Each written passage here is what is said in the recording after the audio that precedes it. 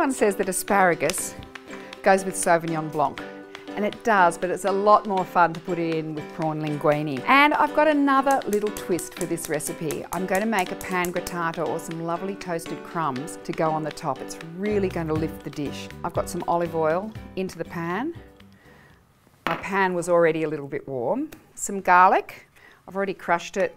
Now these are sourdough breadcrumbs, so really good quality bread, throwing that into the food processor. Chilli, I like mine hot, but if you don't, what you can do is you can take out the membrane because that's what's really, really hot. Chop it finely. In with these. So now for the breadcrumbs. I just want to toast them and they give a lovely, lovely texture. So while they do that, I'll chop some parsley. They're beautifully golden and toasted. I'll just get my pasta pot on. You need plenty of salted boiling water for pasta. I'll take this off the heat now and pop in the parsley. There's my pan grattata, ready to go on the pasta at the top at the end. So just pop it in here to cool. So I'm using linguine, which is like a flat spaghetti, and I like to get it in, and the best thing you can do is stir until that comes back to the boil. If it's not coming back to the boil, pop your lid on for a minute so that the temperature will come up more quickly and it's boiling.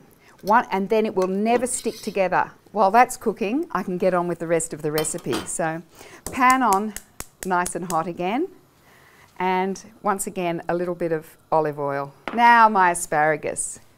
Now asparagus, if you go like that, it snaps off at the perfect place where the rest of it is all digestible.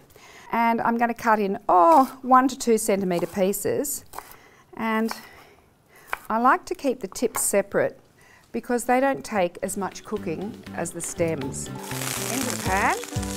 Now while that's cooking for a moment, I'll come back to my prawns. Now, beautiful green king prawns. Take off the head, take off the legs, take off the shell. I'll pop the tips in now. In with the prawns.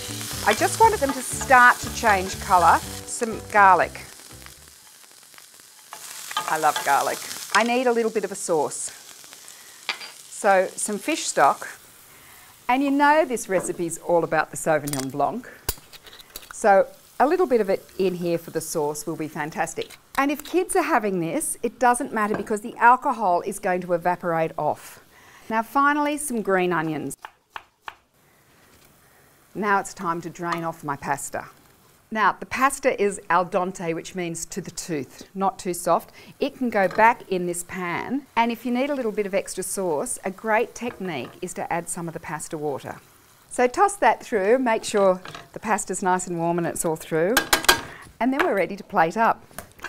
Always the most fun, but before that, it just needs a little bit of salt, so I'm popping in some capers. I'm popping in some lemon zest. It's the finishing touch. I don't want to cook that through it because it would diminish the flavour. We'll get some pasta out first. I like my sauce to be quite wet. The best thing to do is to pop your plate down and turn it around as you're plating your pasta. And then just make sure that everybody gets some prawns, some asparagus. We need a few of those delicious pan juices. I might just drizzle those over the top. And now the finishing touch is some of this beautiful pan grattata. You can serve the extra in a bowl on the side. There's just going to be a little bit of olive oil. And then I think we've got a marriage made in heaven with the Nepenthe Sauvignon Blanc.